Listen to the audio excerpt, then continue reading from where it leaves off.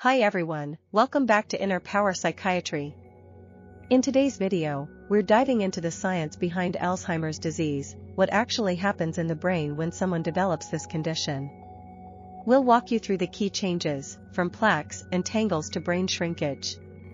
Whether you're a student, caregiver, or just curious, this breakdown will help you understand the core of Alzheimer's pathology. Let's get started. Alzheimer's disease is a progressive neurodegenerative disorder. It's the most common form of dementia, and it causes problems with memory, behavior, and thinking. What makes it so devastating is the slow but steady destruction of brain cells, long before symptoms even show. At the heart of Alzheimer's are two abnormal protein processes, amyloid plaques, neurofibrillary tangles. Let's take a closer look at each. Amyloid plaques are clumps of beta-amyloid protein. Normally, your body processes a protein called AP without problems. But in Alzheimer's, enzymes cut it incorrectly, producing a sticky fragment called A-beta-42.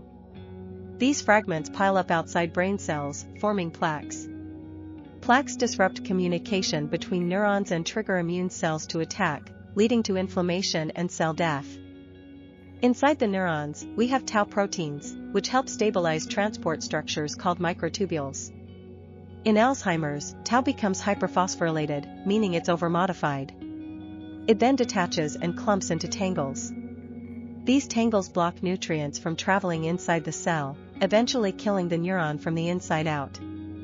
Plaques and tangles lead to synaptic loss, meaning brain cells can't talk to each other properly. Immune cells called microglia rush in, releasing inflammatory chemicals that make things worse.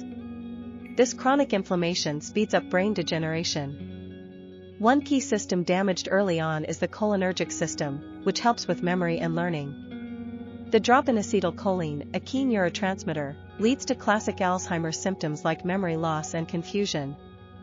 Over time, entire regions of the brain shrink, especially the hippocampus and cerebral cortex.